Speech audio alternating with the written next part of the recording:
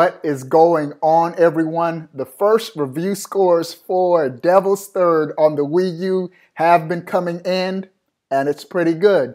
Famitsu gave the game an 8, a 9, an 8, and another 8, meaning looks like the Wii U has another great exclusive on the console. There were some who had the game early and were posting on the internet, oh, the game is going to be good, but I said, just wait until the review scores come out, and I want to get my hands on the game for myself to see what the game is all about. The game looks cool. It's a game that I am going to be picking up, and this game just puts another notch in the belt of the Wii U for great exclusives. I've said it a billion gazillion times. Wii U, hands down, my favorite console this generation. If you don't have a Wii U this generation, despite the horrible sales of the console, the system has great exclusives. I'm loving Splatoon right now. When I'm done with this video, I'm going to go online and play some Rainmaker. But Devil's Third, the first official review, and it is pretty good. So, all the naysayers saying, oh, the game is going to be garbage, it's going to be horrible. Good to see that the game is being reviewed well.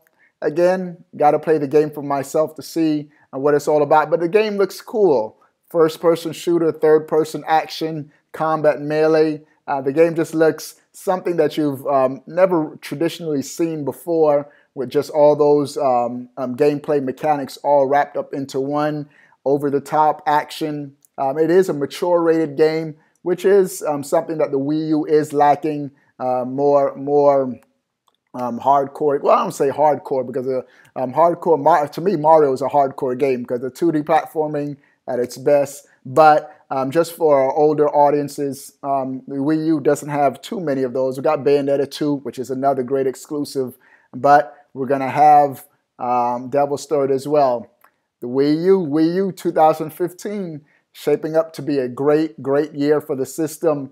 Very slow all the way up to Splatoon, but once Splatoon launch, we're going to have great titles to come out. Yoshi's Woolly World still on the horizon. Star Fox still coming. Xenoblade Chronicles X. Can't wait for that game. Devil's Third. Now we see that the game is better than people expected. So I'm still going to be enjoying my Wii U. I know next year is probably going to be all about the NX, but it's the system that I'm gaming on the most right now. Said it before, I haven't turned on my PlayStation 4. I turned it on once since Splatoon came on. I tried to go back and play a little bit more Witcher 3, but I just couldn't do it. Witcher 3 just bored me. It doesn't happen too often, but just got disinterested in the game. I'm going to eventually pick it back up one day because I paid $60 for the game. But Splatoon has stolen the show. New modes. Rainmaker just came out about last week. Rainmaker is my favorite game mode in Splatoon right now. It's not the mode I'm the best at. I don't win consistently in it, but it's just so much fun to play. So that's what I'm going to be playing when I'm done with this video. I did upload a video on my gameplay channel of me playing Splatoon, but that's it for this video. Just want to get you guys to know Devil's Third. We got an official review from Famitsu. Gave the game a pretty good score. What are your thoughts on Devil's Third and the fact that the Wii U keeps pumping out great exclusives? The Wii U doesn't have any it probably has a little bit of third-party support like Skylanders and games like that. Not really interested in Skylanders. Oh, another third-party game that I am interested for my Wii U, the Disney Infinity Star Wars game. That looks cool. Disney Infinity 3.0. I will be picking that up as well. So, still enjoying my Wii U, gaming on that system.